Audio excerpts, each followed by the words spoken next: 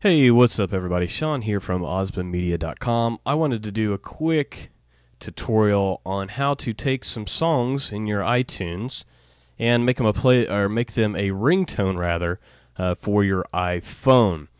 And it's pretty simple, and so I'm going to show you how to do it real quick. Should take you less than just a couple of minutes.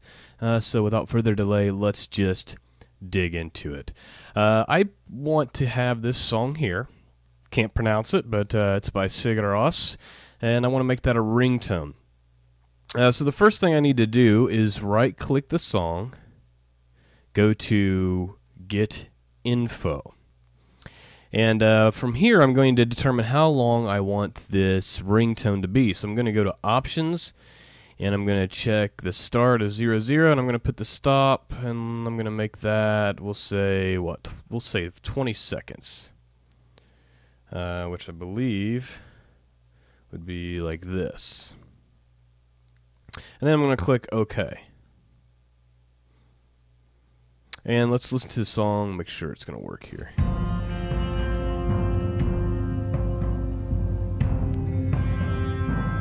And I can see it's counting down, only 10 seconds left, so I think we've got that right.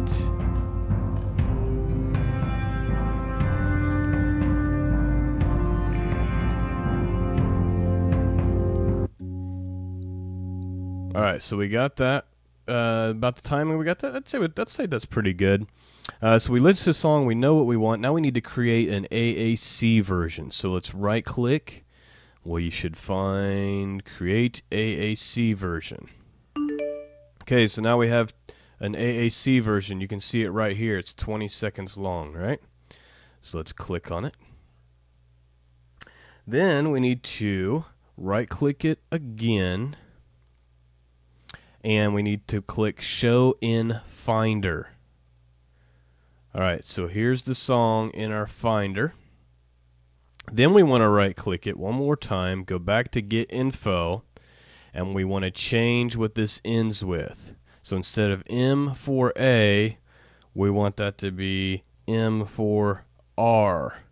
And just hit Enter. It'll say, do you want to keep it M4A or do you want to use M4R? We're going to say use M4R. So we've got that changed. And then our next step is to copy this to our desktop. So let's just drag it here. Alright, so we've got our M4 file on the desktop. I'll go ahead and close this. We need to go back and we need to delete our shortened version of the song in our iTunes before we do anything else. So here it is. I'm just going to right click and I'm going to delete that shortened version. Okay. The next step is to take that file that we just created, that we dragged from to our desktop, the M4R file, drag it into our iTunes. So that should be in there now. So now if you have your iPhone plugged into your iTunes, you should be able to sync it, and it should be in your music. So let's see here. Let's go to Tones. We might need to sync again first here. So let me go to my iPhone here, and let's just click Sync real quick.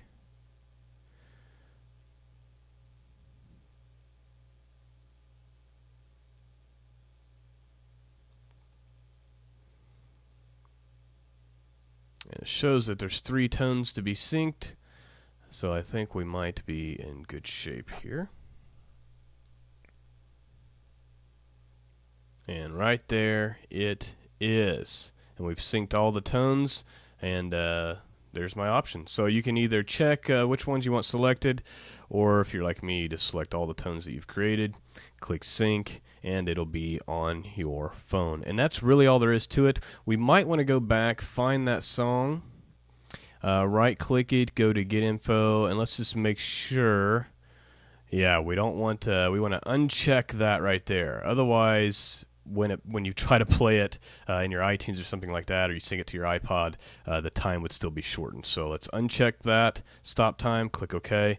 Now the song should be back to normal, and it is 7 minutes 32 seconds, and that's all there is to it. So it's quite that simple. I'm just going to drop that here in the trash. That's the end of it, folks. That's how you make a ringtone out of any song that you have in iTunes. I hope this was helpful. If it was, please hit that like button. Thanks for tuning in. I'll speak to you soon.